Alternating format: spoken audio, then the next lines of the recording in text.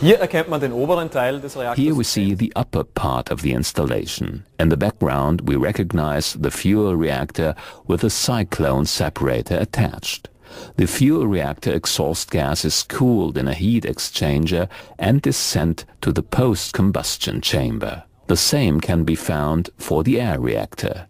We see here the air reactor exit towards the cyclone. The air reactor exhaust gas is also cooled in a heat exchanger and sent to the post-combustion.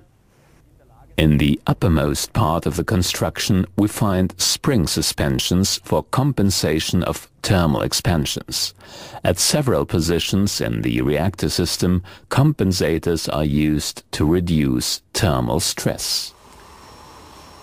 All heat exchangers are operated with boiling water at atmospheric pressure.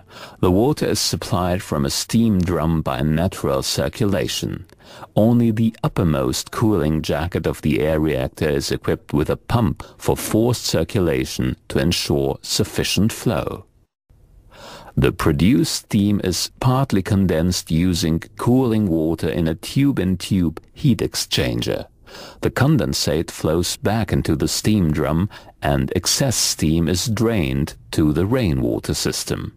The sampling for online gas analysis takes place out of the cooled streams. Valves allow for imposing defined back pressure on each side of the reactor system. Then the gas streams are mixed in the post-combustion chamber, which is attached to a fire tube boiler. The fire tube boiler exhaust gas is cleaned up in a bag filter before being sent to the chimney. In case of an emergency shutdown, the installation is automatically flushed with nitrogen.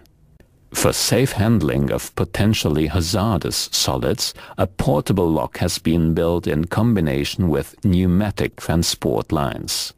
Quick-release couplings are used to properly seal the solids from the laboratory environment. The plant is monitored using computer-integrated process control.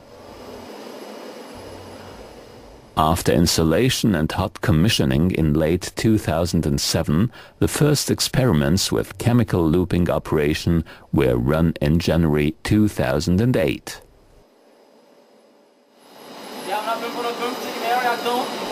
A natural mineral is used as bed material in these first experiments. Nevertheless, good fuel conversion can be reported for mixtures of carbon monoxide and hydrogen, the typical products of coal gasification.